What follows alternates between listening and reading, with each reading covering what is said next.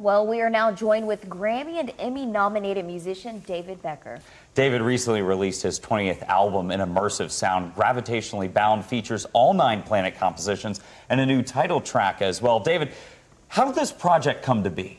Well, about 4 years ago, I hooked up with Space Channel, and they asked me if I could improvise pieces of music for each planet. So I did a taping down in Brownsville, Texas, without an audience in a theater, but I improvised for each piece.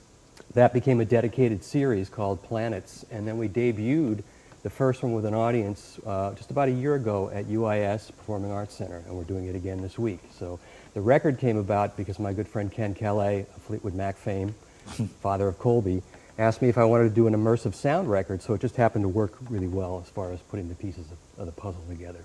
So. And for people at home who don't know, how would you just describe the genre of immersive sound? Well, it's surround, so it's coming from behind you, above you, in all different directions. And when we recorded the record, you know, we actually did it where each speaker was a dedicated piece of the tune, whereas there are remixes. For instance, Ken just did a remix of Joni Mitchell's Court and Spark, where they had to put the instruments kind of in different places because it's basically set up for stereo.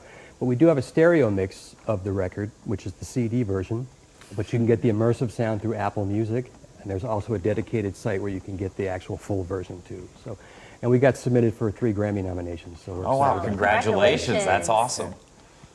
All right. Well, hey, I know you've got a little piece you want to play for us. Yeah, I'll do a little take it away. Of Earth. This is Earth.